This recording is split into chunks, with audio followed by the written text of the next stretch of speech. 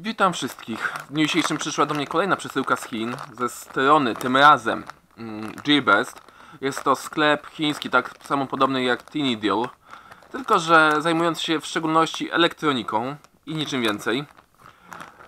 Przyszła taka oto koperta.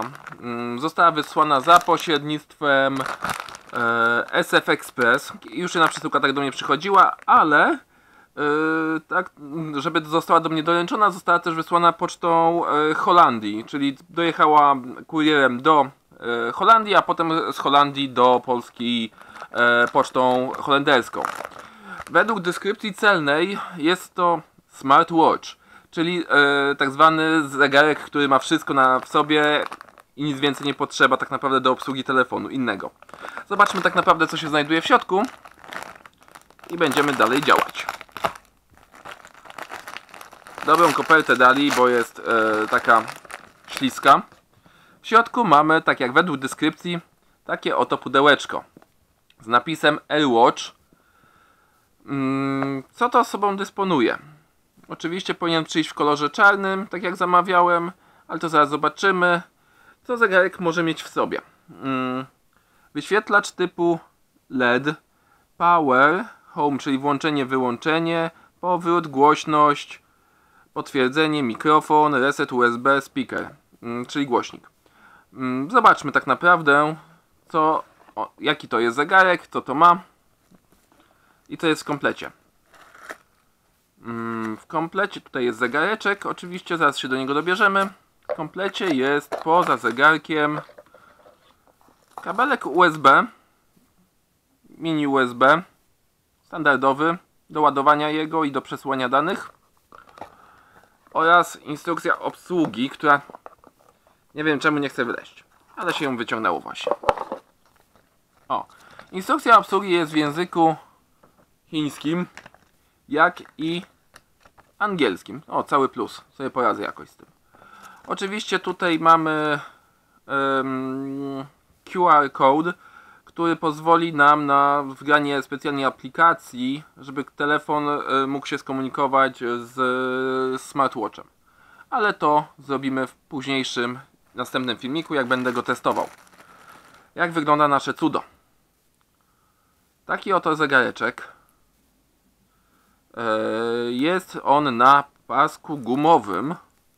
Gumowy pasek. Na ręku on będzie tak wyglądał. Uważam, że dosyć dobrze. Jest dosyć duży, czyli będzie czytelny. Jest oczywiście folijka, tak jak według było wcześniej napisane. Tu mamy port USB, tutaj widzicie. Tu mamy mikrofon, tu mamy głośnik. Z tej strony mamy do włączenia knopkę.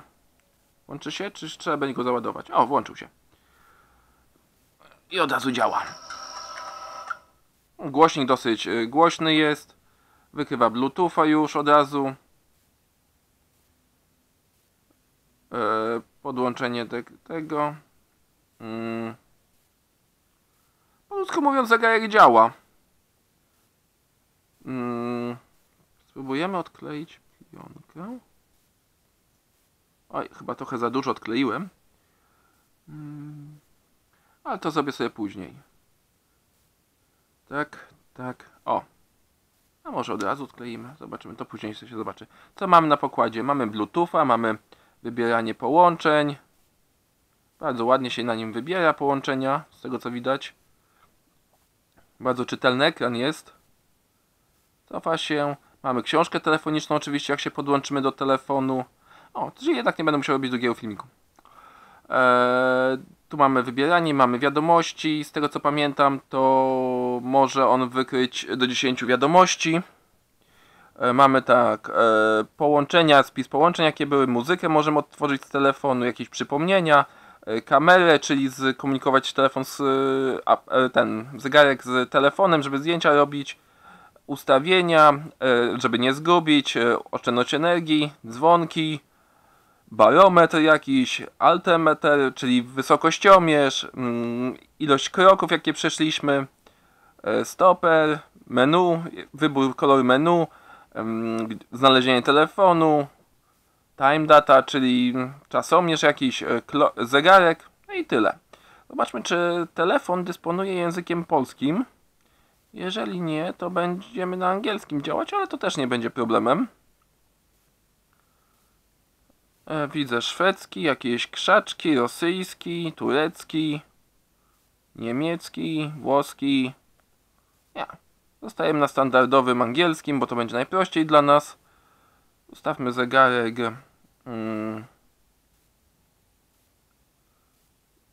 Zobaczmy, jak to wygląda. O, taki zegareczek będzie sobie u nas pracował. A może znajdziemy sobie jakiś inny jeszcze.